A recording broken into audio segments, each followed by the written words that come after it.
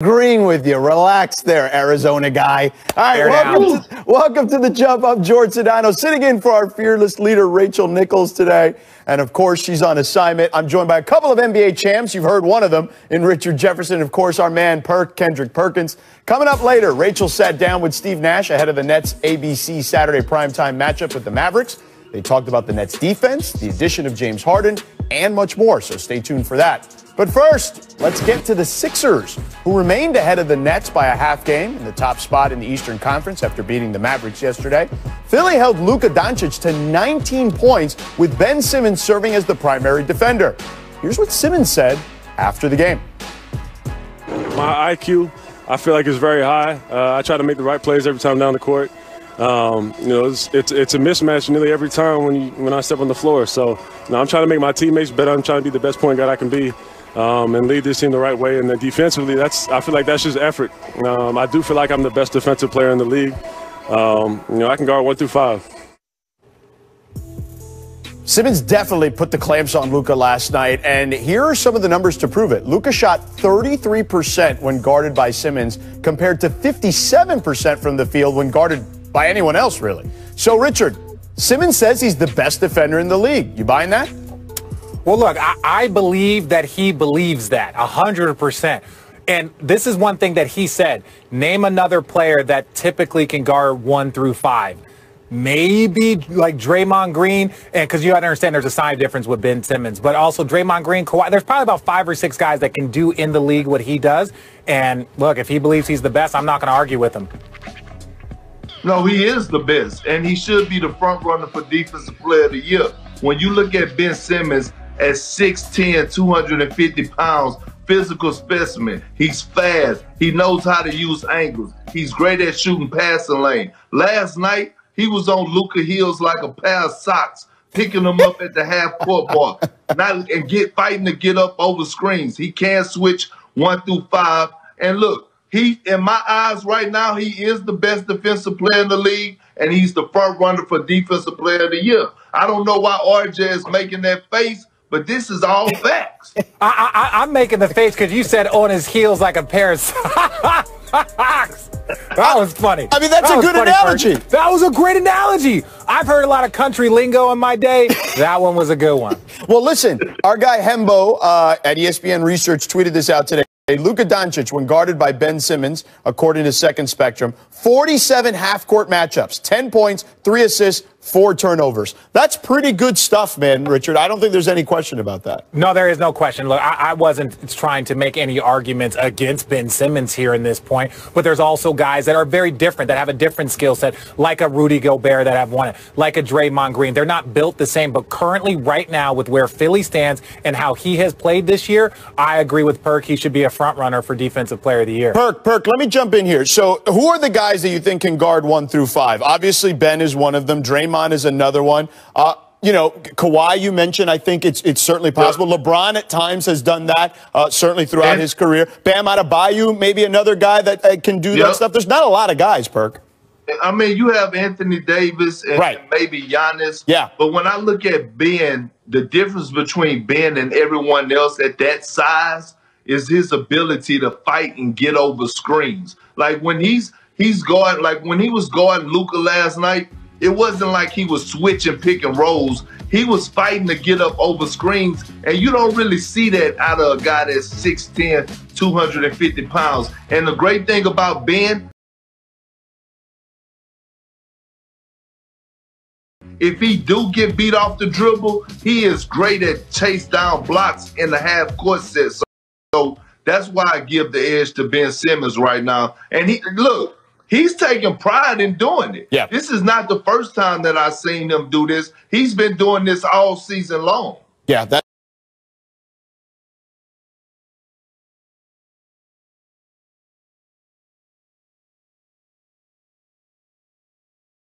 why he's an all-star, and that's why he's one of the better players in the league. All right, let's move on.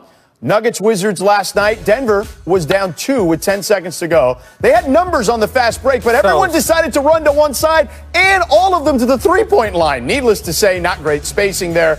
Denver failed to score and lost the game. So here's what Nuggets head coach Michael Malone and Jamal Murray said after the game. We had a layup. It's a 3-on-1 break. All Michael Porter's got to do is cut to the basket. All Jamal Murray's got to do is push the ball and attack. But we didn't get that. We got a Facu 3, and obviously it didn't go in. 4-on-1, somebody should go to the rim. I thought Mike was going to the rim. He shot for 3. He might have thought I was shooting it, and I should have shot it. I gave Facu a bad pass. I think if I'm going to stop at a 3, I got to shoot it. And if Mike's running the lane, you got to go to the rim, especially when there's other guys behind him. So I guess it's just a tough play where we didn't know what we were doing. We just got to score. Jamal Murray's tweet after the game speaks for itself. Clearly not great spacing, not a great situation, as he alluded to. So, Perk, I got a couple of questions for you. Are you retweeting or deleting this from Murray? Do you like this particular approach from him, okay, putting it on social media? And what do you think of the late-game execution by the Nuggets? Well, first of all, I'm deleting it. I would have never tweeted it. You cannot throw your teammates under the bus. That's the first thing. And you're a leader. They're paying you $30 million a year. You're the Robin of the team. These are young guys. The guys that he put on this tweet at that angle was a second Michael Porter Jr., who's a young player in his second year, a guy that was an undrafted rookie. Like, you got to lead by example, and that's not the way to do it. Secondly, I see why RJ didn't work out in Denver, because if they developing these type of habits and not having winning plays, knowing RJ being a champion, he would have slashed to the basket. Is this what they're teaching over there? Oh. Yes, it is, because I blame the analysts, right? Because for the simple fact, teams are rehearsing this day in and day out in training camp and in practices. Hey, when you get out, run to the three-point line. It looked like they was allergic to running into the paint, and it's a shame. Okay, so one, that's not the reason why I didn't work out in Denver. I was 200 years old when I was in Denver. This is what I will say about this. I was giving you a compliment. I appreciate it, Perk. But look, he needs to delete this. You know why? Because Jamal Murray, the first 30 games of the season, really struggled. He really struggled. So to all of a sudden start throwing blame, and look, I don't think he was throwing blame when he first said it. They both said Michael Porter. Coach said it, and then Jamal Murray said Michael Porter. There's 3 people there, and you only heard Michael Porter's name. Now, look. Monte Morris could have drove. Like, multiple people could have done different things. And my biggest thing about this is, like, yes, you teach players to run to the corner, young players, but ultimately Jamal Murray is one of the best young players in this league. He is one of the best guards in this league. If it wasn't for his slow start, he'd have an opportunity to be an all-star this year. So I love Jamal Murray's game, but part of that becomes mistakes and growth. Here to call them out on, not him out, but just to play on Twitter and to say, oh, that's crazy. Well, look, there's other layers to that. It's a young player. Jamal, you really struggled the first 30 games of the season. I don't see any of your teammates throwing out tweets like, God, I can't believe he missed this shot, or man, we need Jamal Murray to play better. Like, these are things that you want to keep in house. Everyone's frustrated. I think that was emotional. Jamal Murray will be better, but ultimately when you look at that a lot has to do with the entire group. There were 3 people over there that should have gone in for a layup, that had an opportunity for a layup, and you know, you just got to take it. But Jamal Murray's got to be better. Like, it's disappointing because I know that he is a great leader. I know that he's a great young player. And this, I think that tweet was just emotions. So, Richard, let me ask you this, because you mentioned growth a lot there, and you mentioned how much you like Jamal Murray, and we all like Jamal Murray. What we saw in the bubble from him was incredible. But doesn't the growth part also apply to his leadership abilities and styles, right? Like, this is the first time over the last year or so where it's really been his team as the vocal leader, right? Like, Jokic is the best player, but he is the vocal leader here. Yeah, but you don't have to be a vocal leader via Twitter, right? Like, that's not how you're a vocal leader. That's not it. Because ultimately, these things can cause little bitty tensions. Because what happens the next time you make a mistake and Michael Porter Jr. runs to Twitter and points out something? Then all of a sudden it looks like, oh, well, you can't be talking to your star like that. Oh, you shouldn't do it. You got to set a precedence of like, hey, this way. I wasn't even a big fan of just saying, oh, well, Michael Porter Jr. should have gone. There were 3 people over there. Name all 3, because all 3 people are guilty for not running in for a layup. Anybody could have gone and got that layup. So to single out now, Michael Porter Jr. was the first one. That's why he was in the deep corner. So I kind of see your point, but ultimately there were multiple players there that could have gone and got the layup. So to call it out, to do these things, it doesn't help. Well, I strongly believe it's in desperate need that they need some virtual learning over there on how to be leaders all across the board. Because I'm going to say this. Just a couple of weeks ago, Mike Malone in the post-game interview, he said, hey, Jokic is balling. I need other guys to step up and give him some help. I thought he should have kept that in-house. That's something that you talk about behind closed doors. Usually if you're a coach, you come out and say, hey, our team just has to play better overall. You don't pinpoint and say, hey, one person is doing his job and others are not, because you could pinpoint certain areas where Jokic is not as good on defense, where he's getting blown by on pick and roll coverages. So at the end of the day, I think they need to come into Jesus meeting all across the board, including Mike Malone. All right, so growth across the board, perhaps, for everyone there in Denver. A learning experience. We'll see. All right. Coming up, Zion was asked about participating in the dunk contest on First Take this morning with Stephen A., Max, and Molly, but he was non-committal. How badly do you want to see this happen? We'll get to that in a second. But first, it's time for our distant review. But look what he just did. He just did that a week ago. This season is everything to me, George. I don't care what RJ is talking about. I love how much you guys are disagreeing today. This is a good show. Stand That's what we do. Really honest. Look at that. That's what he's capable of doing. Don't tell me about that other dunk. How are you going to compare these two? You know what?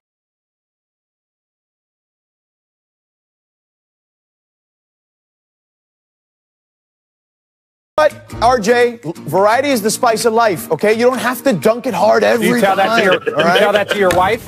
I do, actually, every day.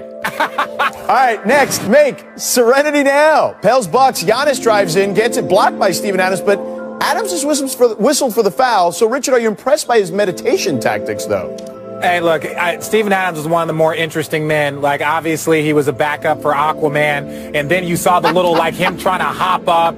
He gets the ball into the rack the first try every single time at the practice facility. He has so many great things about him. I'm not surprised that he has next-level serenity. Well, look, he was raised right. I raised Steven Adams, and I taught him how to keep his emotions under control. And that's why you saw him act the way he did. He saw me lose too much money while I was playing, get technical fouls, and he decided to go the other way. He's cheap now. He's not giving up his money. All right, I was done meditating. Now to move on. Miss helping Knicks Kings. Keep your eye on Marvin Bagley here. He provides a perfect lane for RJ Barrett for the bucket. So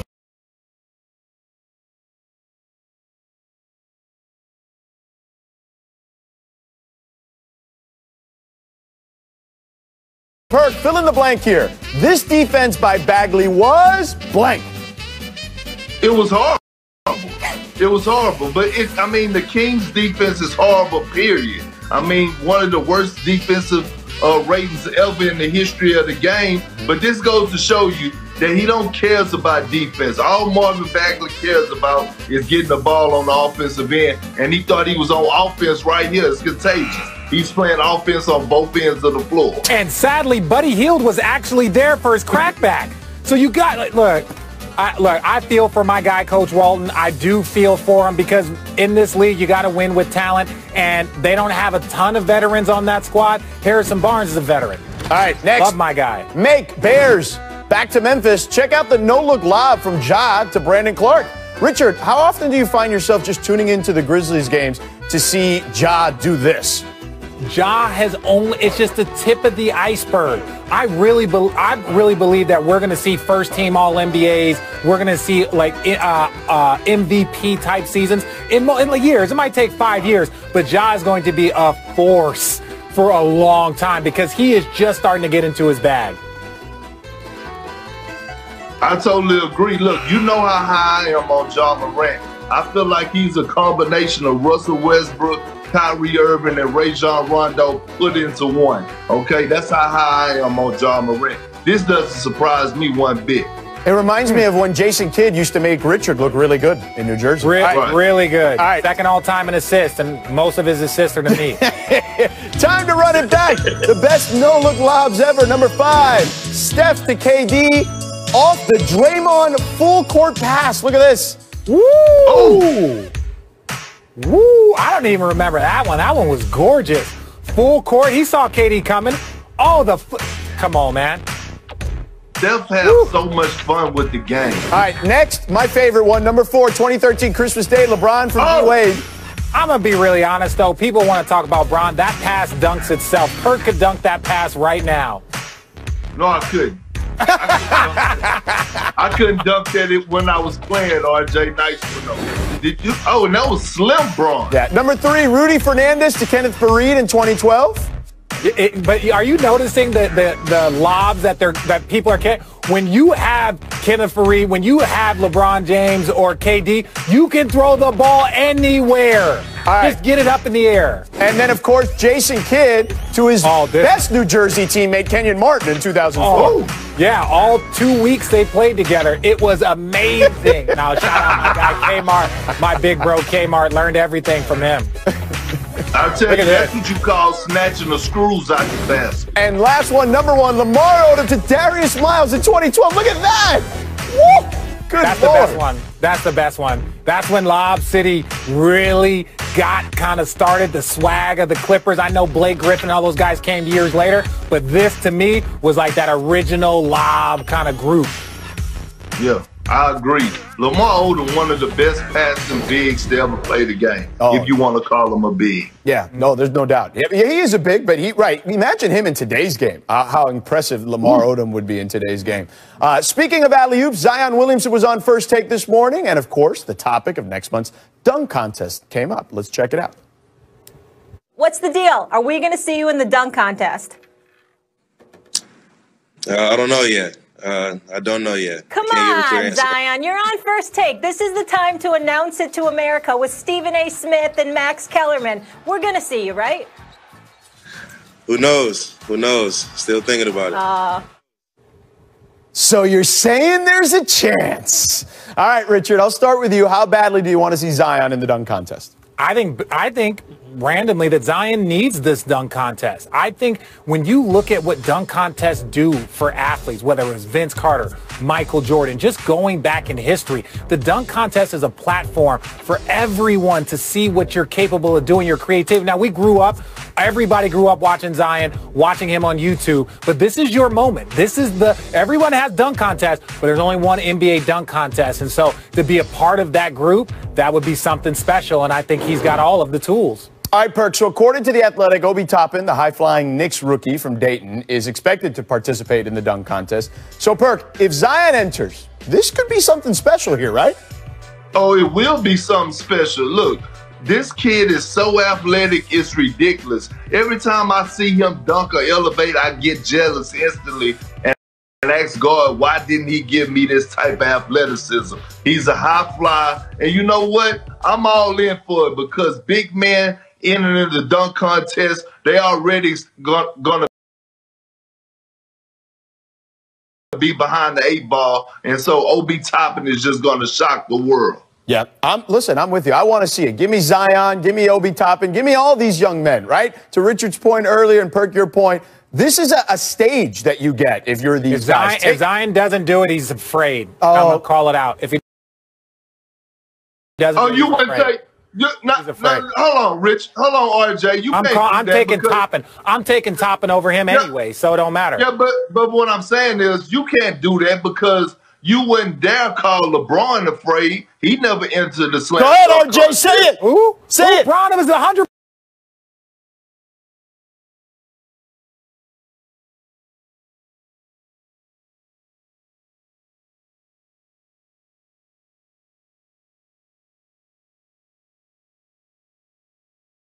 afraid.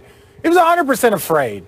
Bron didn't want that. He didn't want that. He didn't have that sexiness. Bron didn't have all that. Bron didn't have all that sexiness. He was a game dunker. Game dunker. LeBron, you were called out by your former teammate Richard Jefferson. That's all I'm going to say. All right. Two ladies, 70 years old now. Coming up next on The Jump, Steve Nash has the Brooklyn Nets red hot and rolling. 8 straight wins. Is the first-year head coach silencing some of his critics? Kendrick Perkins. We break it down next with Rachel Sit Down with better for sure. Somewhere between solid and very good. That's a project that everyone realizes it could make or break our season. So that is something that we are cognizant of, that we talk about every single day, and that we are moving in the right direction. But it's going to take the entire year for us to figure out how good we can be defensively. James Harden with a big three-pointer. Triple-double in his Nets debut. Welcome to Brooklyn. James Harden gets traded to Brooklyn. Could have gone a lot of different ways, Steve, but he came in really determined to be a facilitator. How has that unfolded from your perspective? It's been amazing. He's, in a sense, exactly what we needed. He's a guy that is so gifted at reading the defense, manipulating the defense, distorting the defense, creating opportunities for his teammates. A really true playmaker at a historic level. How much do you get the sense that your current players know about your playing career? They obviously know you're a Hall of Famer, but how much of a sense do you have that they actually watched you play or know about some of the details of your playing career? Well, that's funny because some of them I played against, Kevin, Jeff Green, DeAndre, go down the line. The rest of them, I don't know. I don't know if they know anything about. I've never discussed it with them. I don't even know if they know what teams I played for. When I think back to your career and moments I've covered, one of my favorite memories isn't as much a finesse moment, but the Western semis in 2010. You got that bloody gash on your eye. What do you remember from that? I took an elbow and it was bleeding, and I thought, okay, let's go get this stitched up and come back out. I did not know that by the time I got out, it'd be swollen shut. I don't know if you've ever done this, but gone to a park and shot with one eye closed. You start, depth perception is a little off. So fortunately, I threw up a three, it went in and hung in there, and my teammates were great, and we won. Nash takes him off the dribble, wrap around and stop him. Mesmerizing force on the handle. Nash behind the back. Trademark move. NBA MVP, Steve Nash. When we look back on your career, the MVPs, of course, stick out. There's so much conversation around who should be an MVP. What should we give the award for? Is it for the best player in the league overall? Is it for who happened to have the best statistical season that year? How does your experience and some of the backlash against you when you won it over Kobe Bryant inform how you feel about it for today? That's a good question. It's not really, I don't know that I have an opinion. I think that, it's a moment in time, and I think when we look back, we forget what that moment was, and we just look at the names. And so you look back and you think, well, why hasn't LeBron won it every year? But in each individual year, we had some of the incredible seasons that, that guys like Steph Curry or Kevin Durant, were in that moment off the charts, and it was their time. So I just,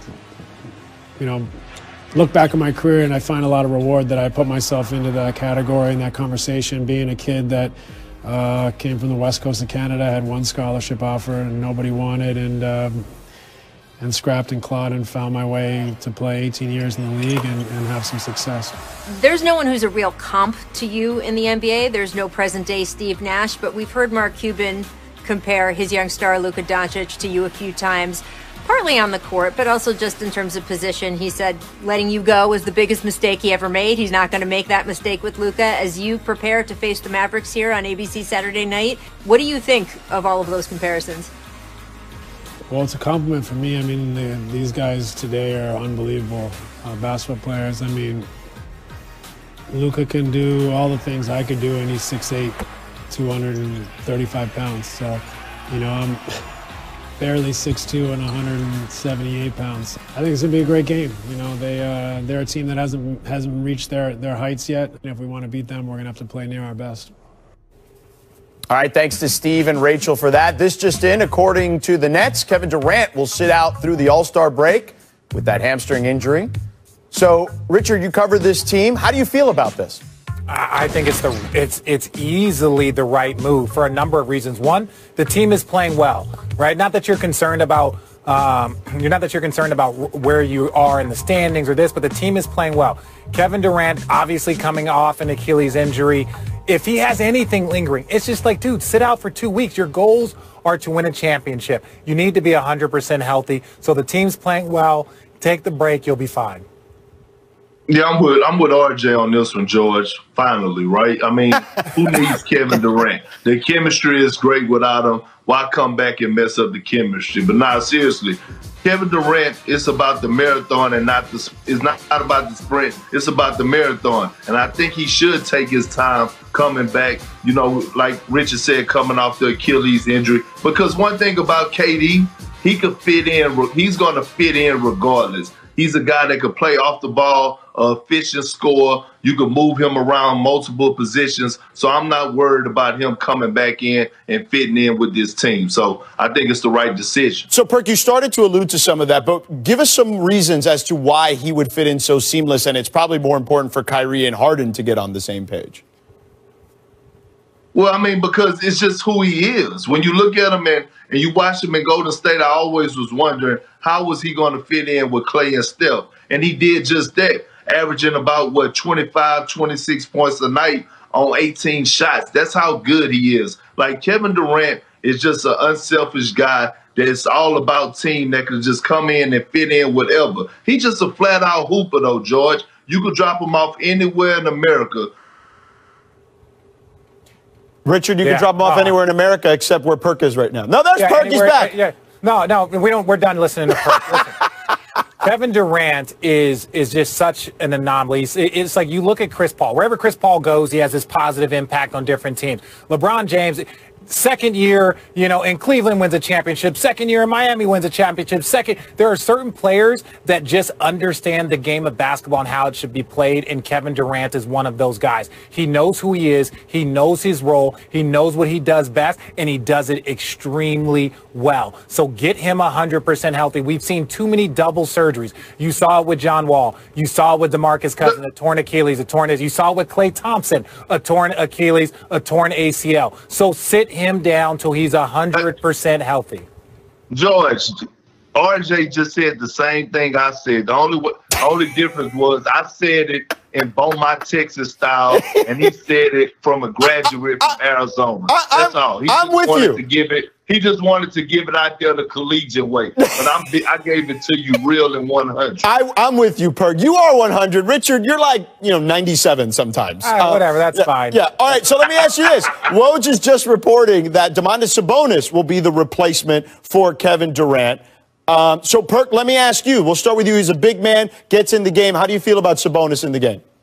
I love it. Look, I thought he should have been in the All-Star game anyway over Vucevic, but that's neither here nor there. I love that Sabonis is the replacement. This guy is averaging 21 points, almost 12 rebounds, and 5 assists. And to me, he reminds me of a baby Jokic. He brings the same thing to the Pacers that Jokic brings to the Denver Nuggets. The offense is ran through him. He's skilled, one of the best passing bigs in the game today, and I love that he got his just due by being a replacement and going down to All-Star in Atlanta.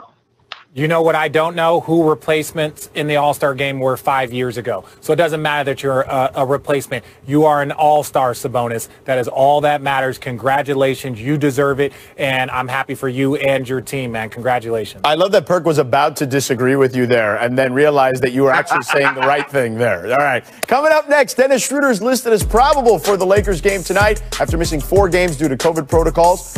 What difference does his looming return? Lakers lost all 4 games they didn't play. So, Perk, what changes with Schroeder back in the lineup for the Lakers? Oh, everything changes. Let me tell you something, George. The Lakers need Dennis Schroeder like old people need soft shoes with orthotics in it, okay? We already know what he provides on the offensive end. Another facilitator, a guy that can create for others and can create for himself. But when on the defensive side of things, have you noticed since Dennis Schroeder has been out that the Lakers defense has taken a step back because he brings a tenacity to that team. He plays an old school game. He's a pest. He's still one of the few guys that picks up 94 feet. And when you're on that back line, especially a guy like myself that was a center, when you used to see your point guard picking up full court and pressing guys, that brought the energy into you and made you want to get into guys and put life into you on the defensive end. So the Lakers getting Dennis Schroeder back is everything. RJ, you can fix your face like you want, but I'm preaching the gospel right now, and it's just real, okay? Go ahead. Okay, so look. Perk is 100% right. Look, when both him and Anthony Davis went out, you lost the front line of your defense, a guy that, like Perk said, picks up 94 feet. And he's not like this shutdown stopper, but he puts pressure on teams from the beginning. From the minute you inbound the ball, he puts the pressure on you. And then you lose the guy that's the back line of your defense, blocking shots. The Lakers were a top 3 defensive team, and then these two guys went out. And low-key, their defense and their offense kind of went to shambles because both of these guys are great, or Anthony Davis is great. Schroeder's a very good offensive player, so he is very important to the success of this team. At least the front line of your defense will be back, and these guys can be aggressive. So having him back, all the problems aren't fixed because the Lakers had some glaring problems over this stretch, but it is a step in the right direction. All right, I can't add any more to that, but I'm with Perk. Old people do need soft shoes, RJ. What are you shaking your head about? Come on now. All right. Because he's going to keep coming up with random analogies, and I'm just going to keep rolling my eyes. All right. I'm just mad because you can't come up with it. For what's going on in Boston right now.